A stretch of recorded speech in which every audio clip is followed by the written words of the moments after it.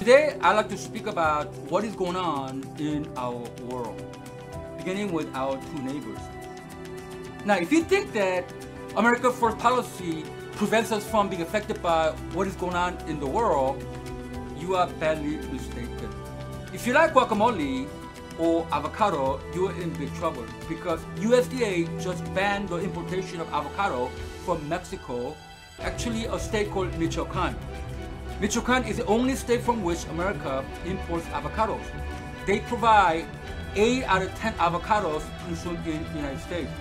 What about Canada? Freedom Convoy, truckers who were told to get vaccinated in order to drive their trucks into the United States decided that they're going to rise up against the mandate. They have parked their large vehicles in Ottawa, their capital, in front of their parliament building. Prime Minister Justin Trudeau is very upset. He even equated these truckers to a racist terrorist group.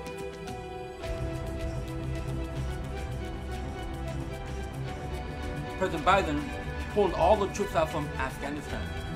But now, a few months later, we are pulled into another war, Ukraine. You could say, America first, we will not go into any war that's not ours, but here we are being pulled in.